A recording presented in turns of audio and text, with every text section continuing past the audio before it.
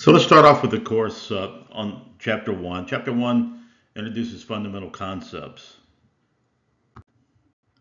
Fluid mechanics is the study of the behavior of a gas or liquid that either is at rest or in motion. It's basically broken into three main areas: hydrostatics, kinematics, and fluid dynamics. Hydrostatics is when the acceleration is zero, so the fluid could be either at rest or at constant velocity. Kinematics is just the study of the geometry of the fluid flow. And fluid dynamics is when you have actually acceleration. Matter can be classified by the state it is in. It's either a solid, liquid, or gas. In some textbooks, they will also define what's called a fourth phase, which is the plasma. We will not deal with plasmas in this course. We will mostly deal with liquids and gases. By this time in your engineering career, you're fairly familiar with the system of units that we use. We typically use two systems of unit, either the US system, which is the foot-pound second, often known as the FPS system. So here, the mass is in a slug, a force is a pound, and acceleration is measured in feet per second squared. You can also use the SI system or the metric system, which is the meter kilogram second. Masses in kilograms, forces in newtons, and accelerations in meters per second squared. So the book goes through this in great detail, but I won't spend a whole lot of time on it because if you've had statics or dynamics, you're pretty familiar with how to do calculations and how to do dimensionality. I will point out, make sure that you know what units you're plugging stuff into. For example, a pressure is a newton per square meter. So velocity. So if you're going to use a typical SI units, you want to put everything in either meters, kilograms, seconds, newtons, so you're consistent, right? So your equations should be consistent. Typically, the way most of these equations are written, they're written in that order, in that way. So, but just be careful with units. You don't want to mix and match units. Section 4 deals with calculations, and it deals with rounding off numbers. Again, I'm not going to spend a whole lot of time doing that because if you've had Dr. Miller or in statics or dynamics or Mrs. Welch, I'm pretty sure grilled you on how to do round off numbers, but just use the standard procedure for when you calculate a number and round off accordingly. So the first example he simply wants you to do a calculation where he calculates the product of 80 million newtons per second times 5 millimeters squared. So, and again, the best way to do this, the book kind of draws this out, but what I would do is I would convert each one of these to the standard SI unit. So here, 80 million newtons per second, that's 80 times 10 to the 6th. The big M is 10 to the 6th. 5 millimeters, that's 5 times 10 to the minus third, and then don't forget to square it here, and then plug that in your calculator and calculate it out. Honestly, you could leave it in this format here. If you want to express it in scientific notation as 2 times 10 to the third, that's fine as well. If you recognize that 10 to the third is a kilo, then you can write this as 2 kilonewtons times meters squared seconds. Same thing here for example 1.2. Again, this is something you've done before. We want to convert 14 cubic meters per second into feet cubed per hour. So the best way to do this is to simply lay this out on the way the author is shown in the textbook here. So write down what you start with, 14 meters cubed per second. So you got to ask yourself, okay, we want the denominator to be in hours, so we got to get rid of the second. So we can go into the table in our textbook or the appendix. And realize that 3,600 seconds is 1 hour. So here the seconds will cancel out. This seconds will cancel that second. So let me see if I can do this in the right thing here. So this seconds will cancel that seconds. Same things for the feed.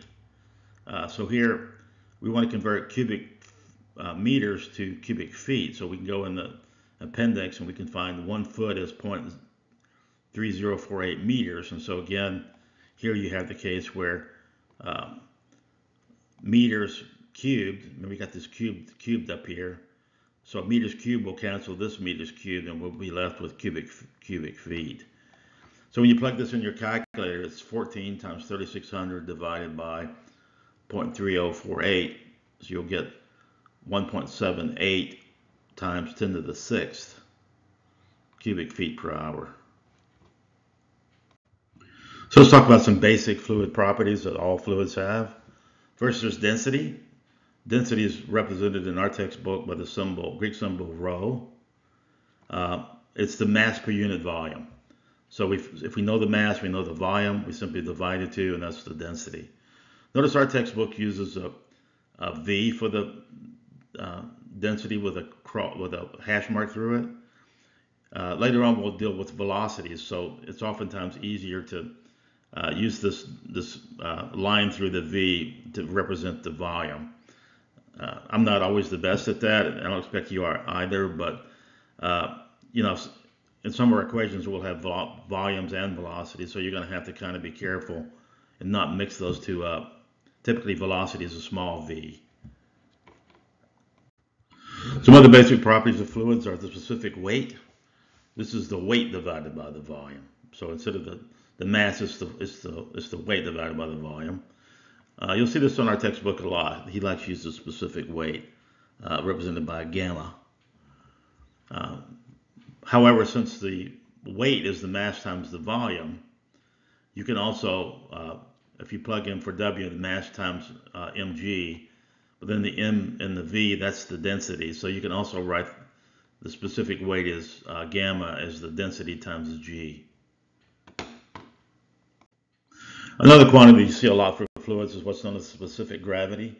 This is the density of the liquid compared to the density of water. So here the symbol for specific gravity is capital S. So the density of the material, the fluid you're dealing with, divided by the density of water, which is around 1,000 kilograms per cubic meter. So divide those two densities, and you can calculate what the specific gravity of your liquid is. If you multiply top and bottom by G, that's also going to be the specific weight. So it's the specific weight of the liquid divided by the specific weight of water. It's a good way to know. For example, for oil, standard oil has a density of 880. So if you divide 880 by 1,000, you get 0.880. It kind of gives you a good feel for how a liquid is compared to water. So the specific gravity of water would be 1. So you can see that this is, for equal volume, it's going to weigh a little bit less.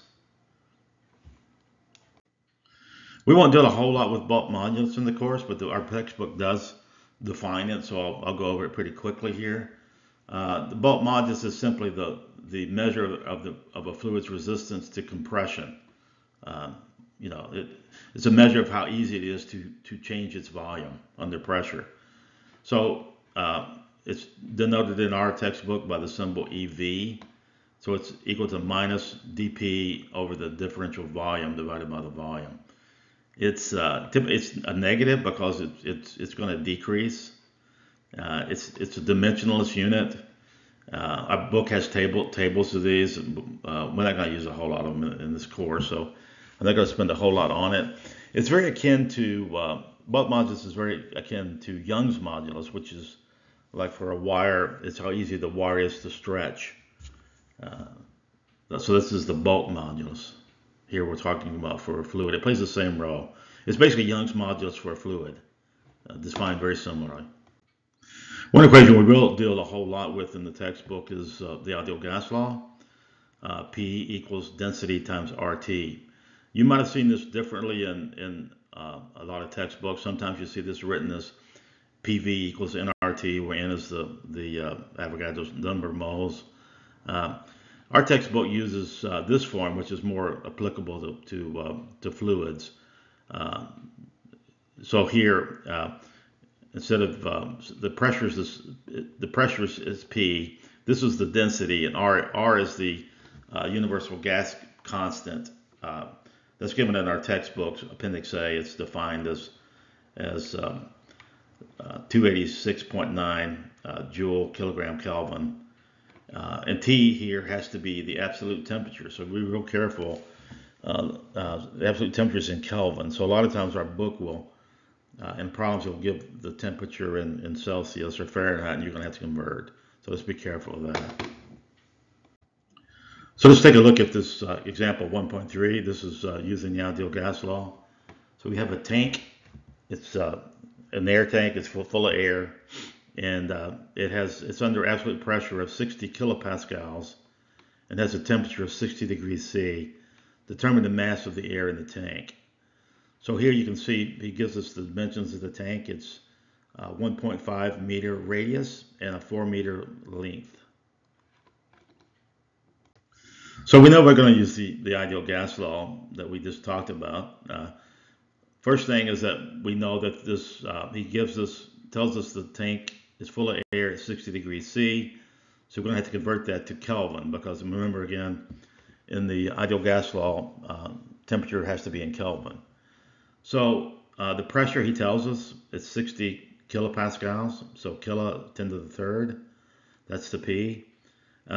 R, we can look that value up. That's a constant, and the temperature we find is 333 Kelvin. So the only thing we don't know is rho, the density. So that's the only unknown. So you can calculate it. 0.6280 kilograms per cubic meter. So we know the density. We can find the volume because it's a cylinder. So it's basically it's just pi r squared times the length. So the density we found, the mass we don't know, but we know both the length and the radius of the cylinder. That's the volume. So we can solve for the mass. We get 17.8 kilograms.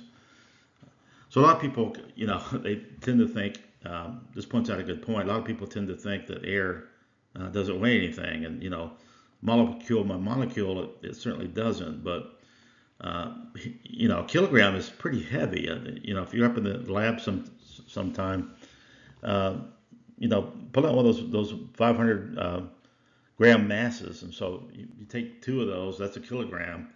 That's got some weight to it, and 17 of those would certainly be pretty heavy. So that shows you this air, although molecule by molecule, it doesn't appear to have a whole lot of weight. In a tank, it can add some weight to it. Okay, that's the end of the first lecture on chapter 1. There's one more lecture I'm going to cover on chapter 1. So I encourage you to get started reading in the textbook and working some of the problems. Have a great day.